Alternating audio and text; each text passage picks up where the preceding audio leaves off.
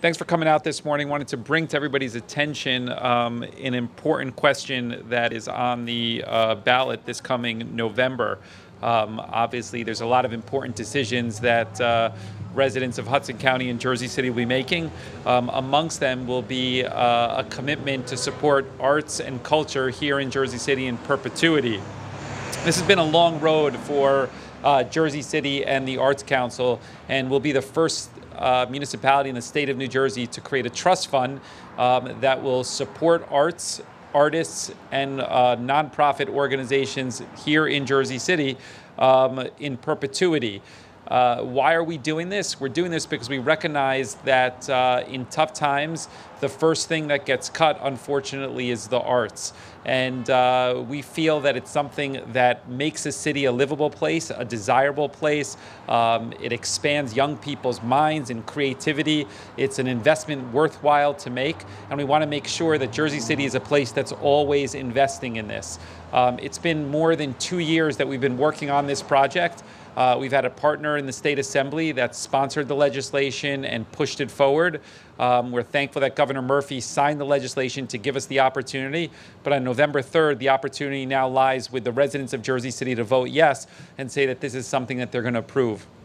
It's a small fee, relatively speaking. It's just mere a couple dollars on your tax bill. You could look at it from the equivalent of a movie ticket or going to a festival, and that will support arts organizations to the tune of millions here in Jersey City. So I want to bring up first Assemblywoman Angela McKnight, who's been our partner at the state level, getting this legislation enacted and allowing us to move forward on this ballot question. So Assemblywoman Angela McKnight. Good morning. This is a beautiful, beautiful partnership. Working with the mayor and the Jersey City Arts Council has been a pleasure. This legislation will allow us to invest in our children. I know many people say it's a tax hike, but I say it's a lift up to our youth. It's a lift up to everyone to use their creativity and their minds. We need programs for our youth here in Jersey City. And having this question on the ballot and for everyone to vote yes is an investment in our children. So I'm here to say, please vote yes on this question. If you have your ballot, it's a question for Jersey City, vote yes. You're voting for our youth. This is just another opportunity so that we can raise up our youth to use their minds and to use their creativity. It's been a pleasure, again, to work with the mayor, the Jersey City Arts Council, and my colleagues down in the Senate as well as in the Assembly, so that we can make sure that we are investing in our youth. If you don't get nothing else from what I'm saying, you vote yes because you are investing into our youth. So with further ado, I would like to bring up Ward Councilwoman. Is she here? All right, she's not here. So Mayor, you want to come back up here? Get on up here, Mayor. Thank you, Angela. I want to bring up Heather from the Jersey City Arts Council. The Arts Council has been the point for the arts community in advocating for more funding. A couple of years ago, it was established with some leaders in the arts community who recognized that without a sustainable funding source, our vibrant arts community would no longer exist. So 2 years later, with a lot of advocacy and hard work, we're here today. We have a debt of gratitude to the Arts Council, and I want to bring up the current chair, Heather Warfel-Sandler, to say a couple words. Good morning. I'm Heather. This is my co-chair, McAdam Smith, and our founding chair, Robinson Holloway, is also here today. I'm excited to be celebrating 25 years of living in Jersey City this year, and I've been thinking a lot about how I've been fortunate to be kind of integrated into the community in many different ways. As a parent of a student at public school number 3, I've seen how the visual arts program and the musical theater program at that school bring a vibrancy to the families there, and also have brought national recognition to our schools.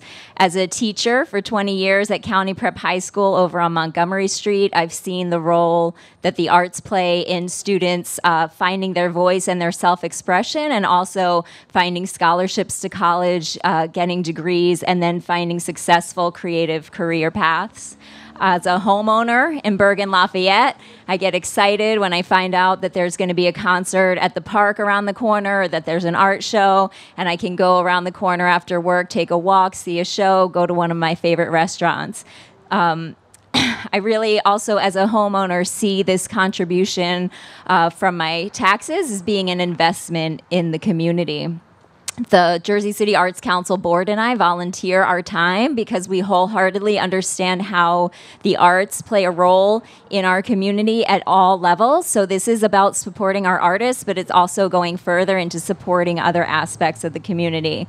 We're really grateful to Mayor Fulop for his support, and to Christine and the Office of Cultural Affairs in working with us.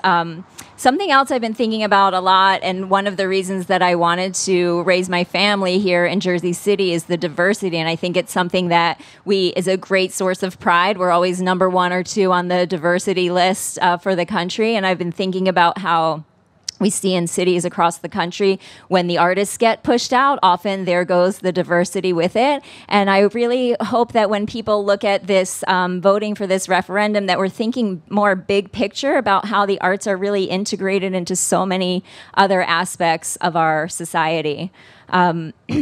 We, as the Arts Council, as we go forward with these funds, we're going to continue to work with the city and make sure that the funds are supporting different kinds of artists, different kinds of arts organizations, and also that we can use these funds to address any inequities that there might have been in arts access, and make sure that these funds and the arts reach all neighborhoods and populations. So as we've heard, this is a vote for the arts, but it's also a vote for our kids, for our neighborhoods, for our businesses, and we really are looking forward to a thriving arts community in Jersey City. Thank you. I want to bring up our Councilwoman, Mira Prince Airy, who represents the west side of Jersey City. She has been the point person from the City Council side on this. Mira Prince Airy, Councilwoman, Ward B. Thank you, Mayor, and thank you to everyone from the arts community for being here and for advocating for this, to Robinson Holloway for all of the work that you have done to really bring this to the state level so that we can execute this at the city level. I'll be brief because everything has been said before me, but you cannot underestimate the importance of the arts within community. It shows children another way. It gives them opportunity and access to worlds that they might never ever experience on their own. To touch on the diversity in Jersey City, we're looking at a city that speaks so many different languages. The arts are a universal language that even if you don't understand the words, you understand the emotion, you understand the visual, you understand the feeling. And the arts touches all parts of our city. It is an economic driver and a force. The arts are a business, and the arts feed into other businesses. So where there is arts activity, you see activity in our restaurants, in our cafes, in our retail. It is all-encompassing, and I cannot express how important this is going to be. When we did the Open Space Trust Fund, it gave us an opportunity to do more with our open space, to give people access to green space, which helps them mentally, physically, spiritually. The arts tax will do the same. It will support our organizations. It will give them the opportunity to reach all parts of our city. And I'm very excited about this, and we're hoping that you all are excited about this and voting yes on the arts referendum to support our arts organizations.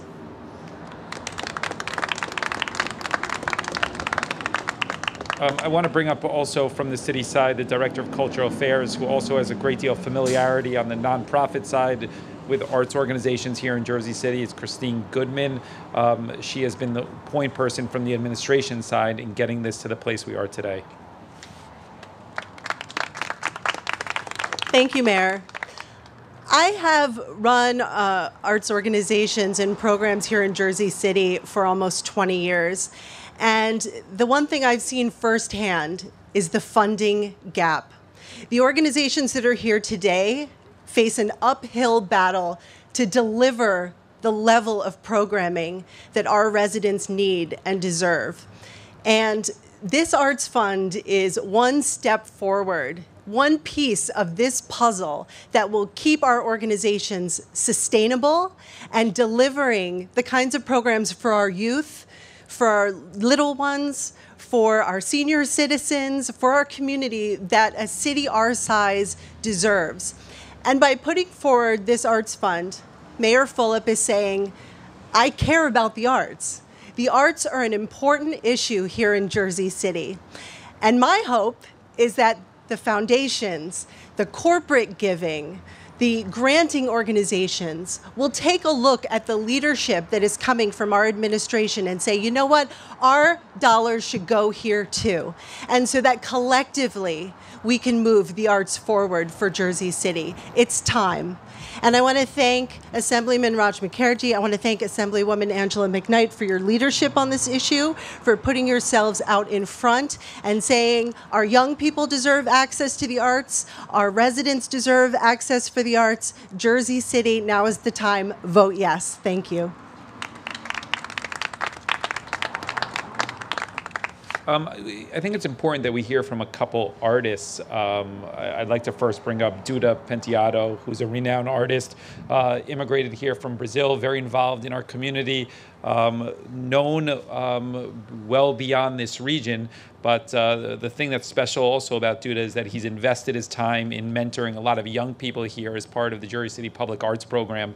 Every summer, dozens of them create public art with Duda's leadership. And we think his programs embody a lot of what we're trying to support over here, both from the artist standpoint and investing in young people. So Duda, if you want to come up here, say a couple words. Thank you, Mayor. Well, I have been around the city of Jersey City for more than 20 years, to more than probably four different administrations. And I want to thank this administration, this particular one, to push forward this particular effort. A city without arts has no soul. A city without arts has no soul. The arts are the soul of a city. And I think it's very important that we push this forward, because the arts can help to create an environment for conversation, for dialogue, for many different layers of artistic expressions, from the youth to adults to all kinds of things. Jersey City is the second biggest city of the state, and it's just right now at this point with this administration, I think right at the T-point to turn to something more established, something that can create really a better environment for the entire city. So I want to thank Mayor Fulop, this administration, this effort. Please vote yes, yes, yes. Thank you so much.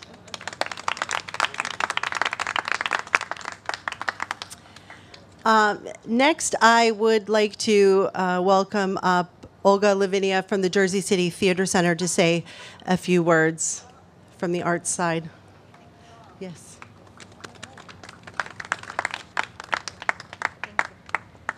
Thank you so much. Well, I do represent Jersey City Theater Center as non-for-profit, but I'm also business owner in our community in Jersey City.